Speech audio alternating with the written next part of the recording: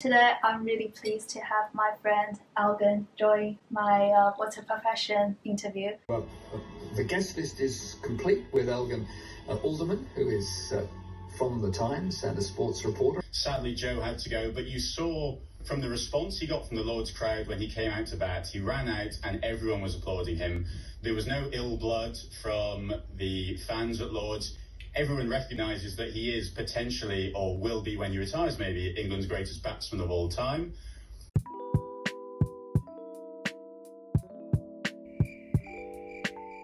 Elgan works at Times, one of the oldest and most prestigious British newspaper. He reports over 40 sports. Specifically, he focuses on cricket and rugby. All of my male friends, they are so excited about his profession, and I thought it would be very interesting to have Elgan join my interview and share insights of his profession with us and see if it's really as glamorous as many people think.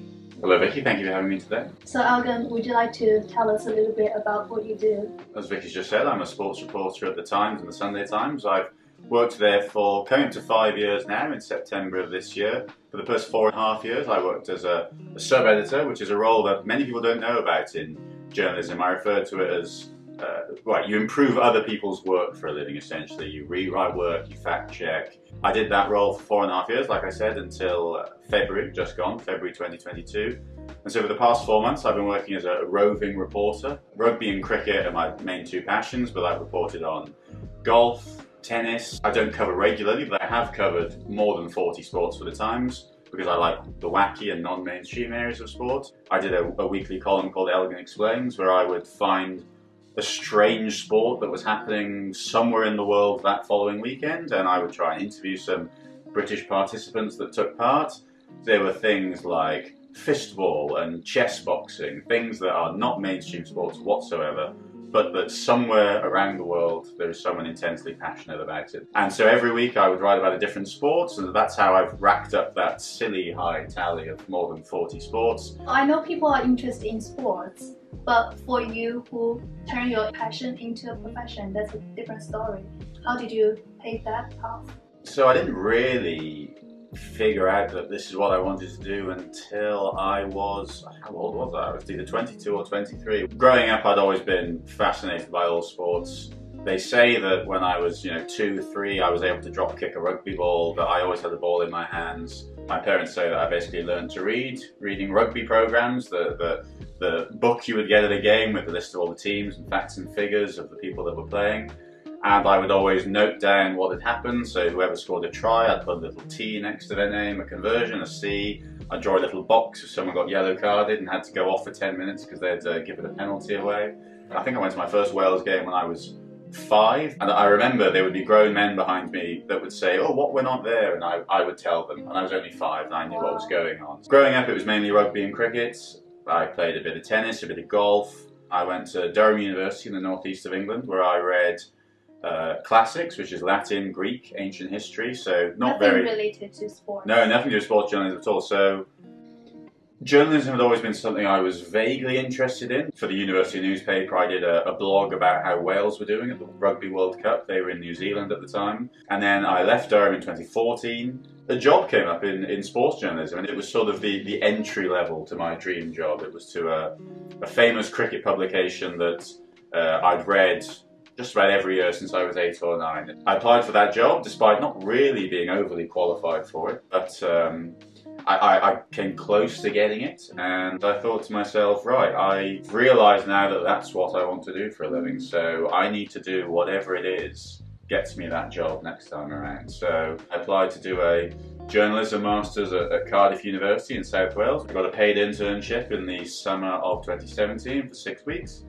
And while I was there, a full-time position came up as a sub-editor. It all happened very quickly. I went from thinking to myself, I love sport, I love journalism, or I love writing.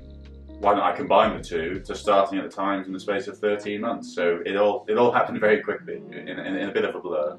I suppose it was very competitive to get into sports journalism, especially at Times. Journalism, full stop, is difficult these days. It's an industry that's had plenty of trouble over the years as the internet comes in and disrupts sort of the financial model about how these publications earn all their money. you've always got more people that want to do jobs that aren't necessarily there. Having said that, in a way there are many more opportunities, because with the internet you've got all matter of websites and publications, and now it's very much a global thing, because the Times, the London Times, obviously working out of the English capital, we're no longer just selling paper editions to the people in the area. You're now online, so you can have readers all over the world. So the strange paradox of modern journalism is that even though the finances behind the whole industry are still people are sort of struggling to figure them out, you're actually read far more than they ever were in the past, because the whole world is open to you now.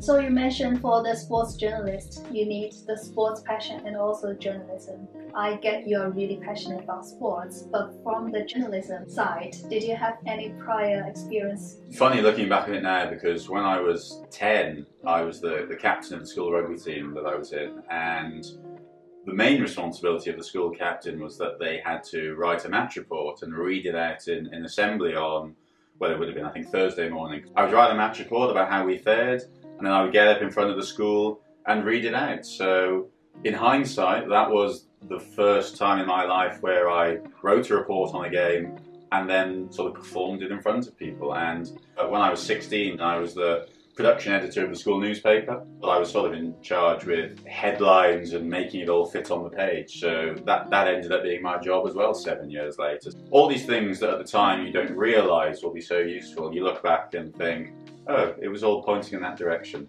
I guess the first time I knew about your profession, you were interviewed within the podcast, your voice just sounds so professional. I was really impressed that time. Even though I'm a written journalist by trade, I do occasionally do bits of broadcast. I've featured on Times Radio and BBC Radio 4's The World at One, and I've been on television once on Talk TV to talk about cricket on there. So broadcasting, it's not my main forte, but it's something I enjoy doing, and I'm open to doing in the future.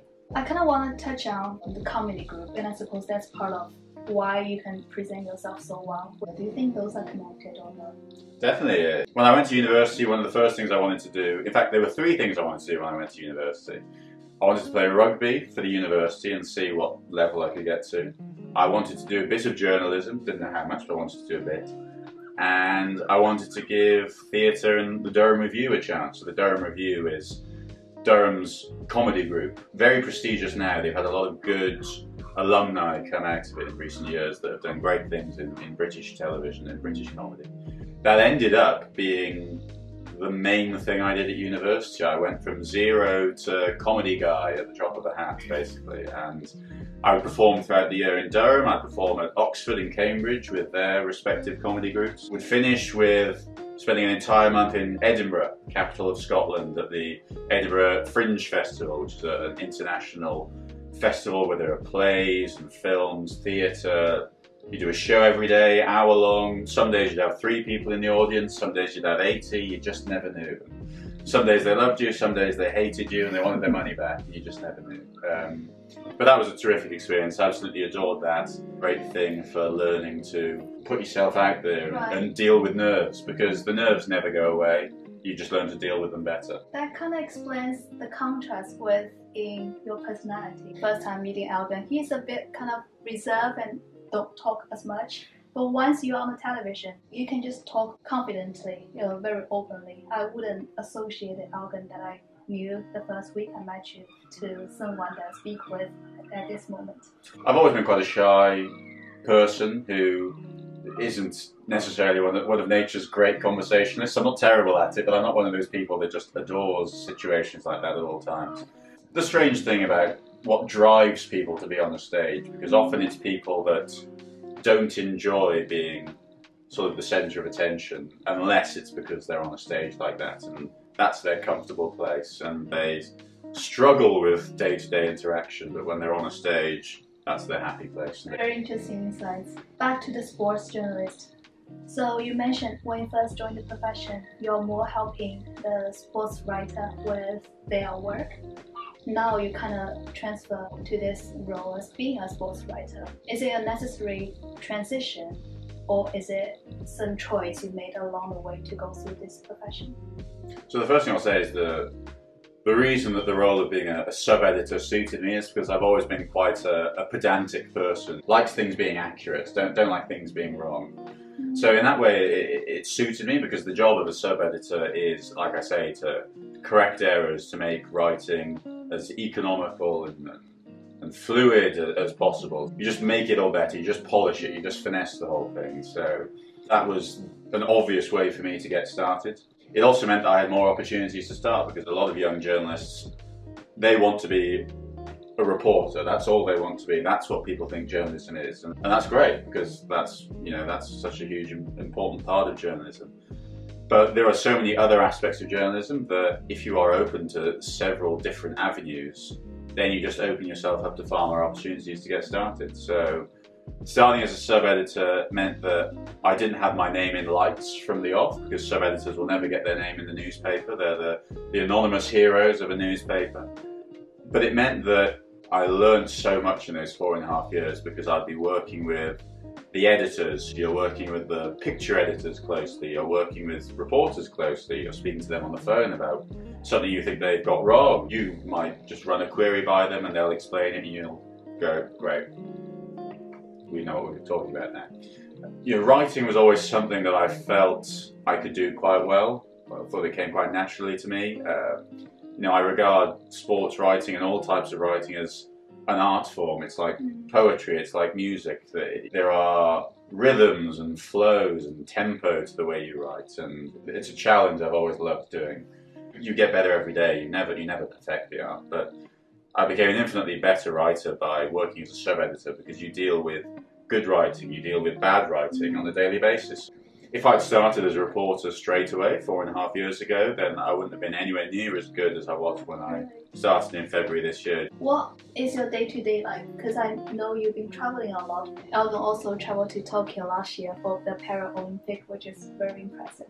No, I've been fortunate enough to, like you say, go to Tokyo for the Paralympics last summer. I was there for, I think, 15 or 16 days, which was a terrific experience. I was the only person there from the Times and the Sunday Times, so I was trying to cover the whole event by myself, basically. But it's a very supportive British press pack, very friendly bunch. You all help each other out with an event like that, because there's only one of you from each paper, and you all know that you can't cover everything individually. So it's a very friendly atmosphere where people help each other out. And a strange thing about sports journalism is that your colleagues are, in a way, more people at other newspapers than your own newspaper, because when you go to an event, you're there with one person from all the other newspapers. So there are cricket writers from other newspapers that I know very well, more than I know other Times reporters, because inevitably you just spend more time with them. So yes, Tokyo was my first big overseas tour. That was terrific. And then my second overseas tour was to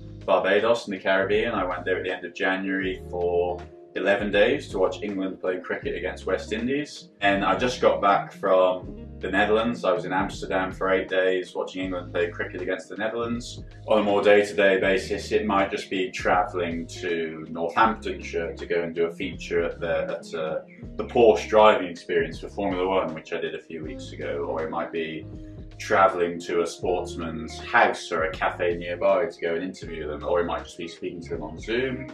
Or it might be going to a one-off sports fixture, such as a few weeks ago I went down to the tennis at the Surbiton Trophy, where Andy Murray was making his starting his grass court season. As of next week, on Monday, I'll be at Wimbledon for the tennis, which will be my first Wimbledon, so looking forward to that. I know for your schedule, you don't take normal Monday to Friday kind of working schedule. Sometimes you have to travel over the weekend. Sometimes during the week you can take a few days off. Generally, what is your schedule like being a sports writer?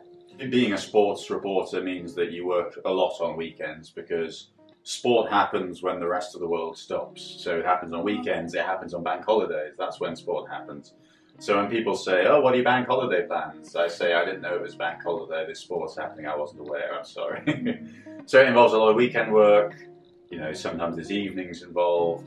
When I was a sub-editor, I would just about always start work at 4 PM in the afternoon, and I would finish at midnight, and that was how I worked. So I would have social time to myself in the day, and then I would go to work at 4 p.m. I got very used to, in the early days, sort of pootling around London in the day, getting all my errands done, playing golf on a much quieter golf course than anyone else had, or popping to see a matinee on the West End, something like that, being off midweek.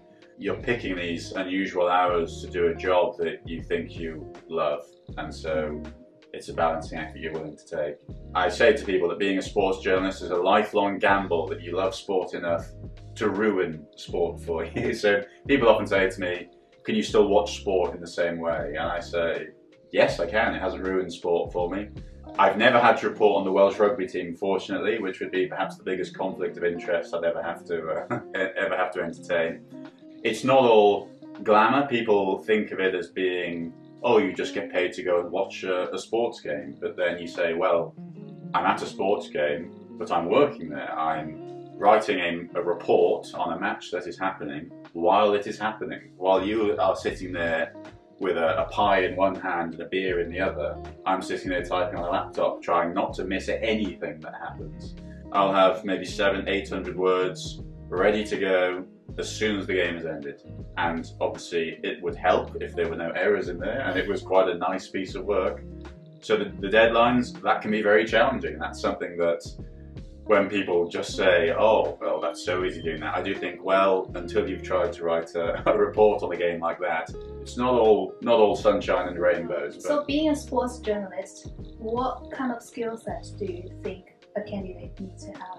A natural ability to write is obviously a great thing to have for anyone who wants to write for a living. So what kind of writing do you need? Do you need to write really professionally, like in a business context? Or do you need to write a bit poetic, a bit literature kind of writing? In terms of standard hard news journalism, it's all about writing very straight, very straightforward, very just sort of up and down. You just get to the point quickly. You put the most important thing at the top, read through a paragraph and instantly know that's unnecessary, that's useless, we don't need that.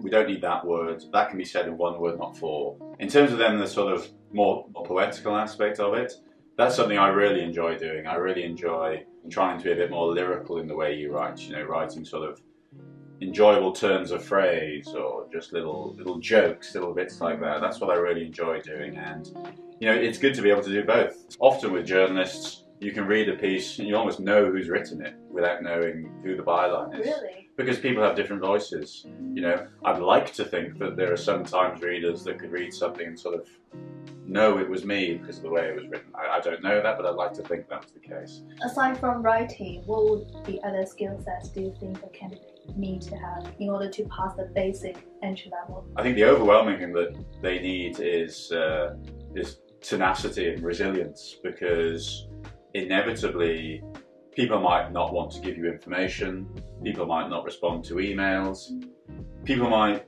call you rubbish on the internet. That happens a lot. I've been sort of insulted for my work online.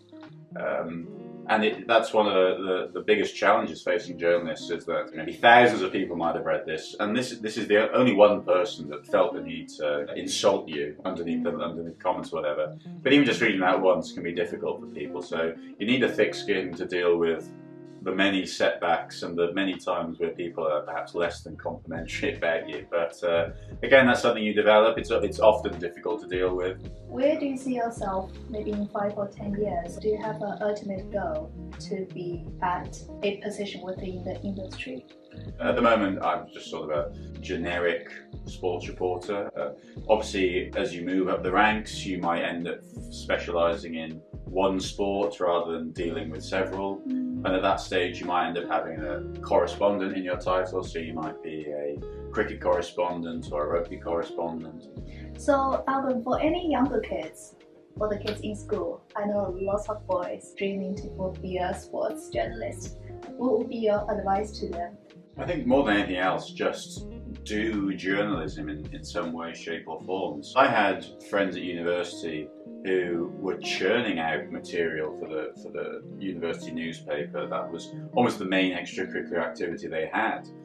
And so off the back of that, they were able to get graduate jobs in journalism straight away, despite the fact that they hadn't done any official journalism qualifications. They had read a humanities degree like history or English at university, but they had just done so much journalism and just shown so much that it's something that they're interested in, that they can do, that they were able to get jobs straight away. For me, it was a one-year journalism master's at Cardiff. There are other universities like City in London that does a one-year journalism master's as well. There are a variety of things like News Associates or PA, where you can do training that might be less than a year, it might be 6 months, and you can come out with the necessary qualifications. There are, so the main qualifications called the NCTJ qualifications. That's sort of the industry standard qualification for journalism. You learn things there like media law and public affairs and shorthand, 100 words per minute shorthand if you ever need to make quick notes while someone's talking. If you just say a sentence, I'll write it down and I'll show you what it looks like. I am the guest speaker of What's Your Profession in Vicky's interview. So that's my very sketchy shorthand. And so what I've got here is that's I am, because that's an I and then an M, so that's one of the sort of shortcuts you learn. So that's I am. The, so that's a T and an H. Then G, that loop is an S and then a line is a T, so guest. Wow. Then that's S, P, C, R, so speaker. I am the guest speaker of What's Your, that's U and an R. Your P, F, shun, profession. I-N, in, and I just did a big V for Vicky's, and then I, very long T, so that's TR, because it's a long T. I, T-R-V-W, and then just a T and a D for today. So it's I am the guest. Sorry? That is T. Is this D? Yeah, so T is a high line and D is a low line. So if you're just doing today, you just do T and D. So it's I am the guest speaker of What's Your Profession in Vicky's interview today. End of sentence. That's very cool. I've never seen something like that before. Yeah, no, so if I'll just read off the alphabet as well. So that's the shorthand alphabet. As you can see, just a sort of more economical version of all the letters. So it saves a bit of time, and then you weave them all together to make your consonant words. Alongside that, if you're doing bits of writing, whether it's for your own blog or for a sports website or anything like that, then it's all good experience. Put yourself in the right place. That's when luck happens. A lot of people will say, you know, I was lucky enough to do this, I was lucky enough to do that. Invariably, yes, you've had luck, but you've also put in the hard work to get yourself into the position where that luck materializes. So, you know, like I mentioned in how I've got to here, I was doing an internship when a position came up. So in a sense, I was lucky to be in the right place at the right time, but I'd already sort of earned the right to that internship, and so I was in the right place and I was able to strike. So you put in that hard work and then you never know how quickly it can turn around for you. So Aldo, you mentioned about rugby in Wales, and I know that rugby is such a big deal in any Welsh life. Could you tell me a little bit about it?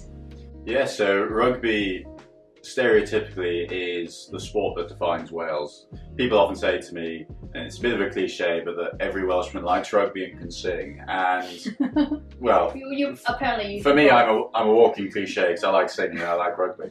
Going back in time, rugby was a hugely important sport to Wales, which was, you know, the community. They were very working class communities. You know, a lot of mining communities in the valleys, and rugby was how they spent their Saturdays. The remarkable thing about rugby union at the time in the 1970s was that it was a fully amateur sport. So you had people playing for Wales against England on a Saturday that come Monday were miners and teachers and writers and, you know, all manner of jobs.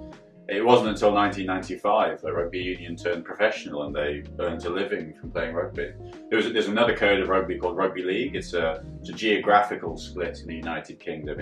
Rugby league tends to get played in Yorkshire and Lancashire and in the north of England, and union tends to be played in the south and in the counties around Yorkshire and Lancashire.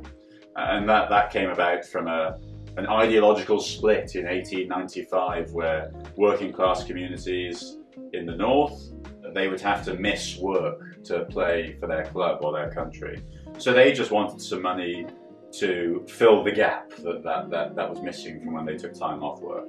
Rugby Football Union in the south around London had a very amateur ethos because there were a lot of well-to-do people involved who didn't need the money because they were quite wealthy. So it turned into an ideological split, and the northern teams split away. And ever since, there have been two codes of rugby, and those two codes of rugby, different types of rugby, are played variously all over the world, and different countries took to one instead of the other. So Australia is renowned for being good at rugby union, but actually rugby league is more popular there. And New Zealand, very small country, excellent rugby country, plays both. And Papua New Guinea plays rugby league rather than rugby union. But rugby union is probably globally is the bigger sport, and rugby is very important to Wales. It gives them an identity. You know, they've been, especially with the rivalry within the United Kingdom, you've got Wales versus England, the big rivalry. England, obviously, country with a bigger population, Wales, the smaller country next door. You always want to get one over your big neighbours. There was a song that was, "As long as we beat the English, we don't care." That was a famous song for a few years. Obviously, that's quite a small time attitude to have, and you should be aiming to beat the best teams in the world, not just England. But that kind of gives a sense of what it means to Wales to get one over their local rivals in the rugby field. And I'll have Elgan's Twitter account and his website in the description box. Follow him for his future work. I've learned so much today about the Welsh rugby shorthand and also what it takes to be a professional sports writer, and I hope you also learned a lot from this episode. Until next time!